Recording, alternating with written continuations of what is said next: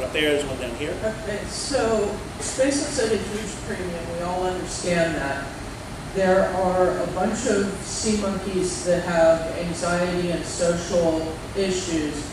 The quiet zones aren't very quiet because of the space. Is there any discussion ever about using, say, the Neptune Lounge as the quiet space? There's always discussions of trying to make those accommodations and where best to make them. They're ongoing every year, and I absolutely hear you.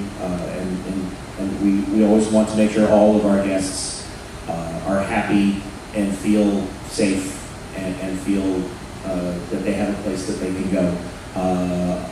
Again, that's a great thing to put in the survey response. There are all sorts of different reasons we can or can't use different spaces, or whether some spaces are or are not better or worse. But it's a thing we're constantly evaluating every year, so we appreciate your input on that. Sorry to give you kind of a non-answer to your answer, but you know, that's basically what I can say.